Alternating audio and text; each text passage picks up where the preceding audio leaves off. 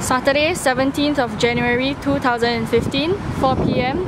This is a Be Kind to Pets veterinary educational video sponsored by Toa Payoh Vets. The title of the video is The Difference Between a Female and a Male Red Ear Slider. How do you know this is male or female? Alright, to tell the difference between male and female terrapin, first of all, we have to look at the size.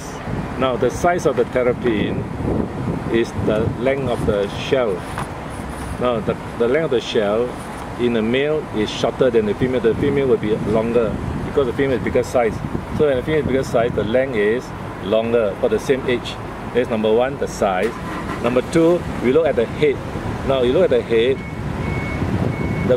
The male's terrapin, the head is smaller, whereas the female head is bigger. It's bigger, and so with the head we can tell the difference. But the more important one is the claws.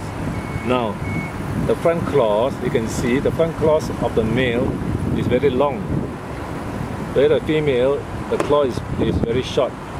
Now the female claw is like that. The front claw of the female is like the back claw of the male. Very short nails. The nails are very short. Okay, so this is actually the best. Then now we go to the lower shell called the plastron. Now the lower shell, as you can see, there is a concave. That means there is a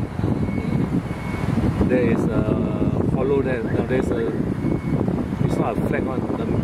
When you put the terrapin down, you can see a hole here. There, it's concave. Whereas the female terrapin, there's a flat. There's no hole here for the female terrapin. Okay, then after that we check the tail. Okay, we go for the tail first. Now, in the male terrapin, the tail is longer and thicker. In the female terrapin, the tail will be shorter.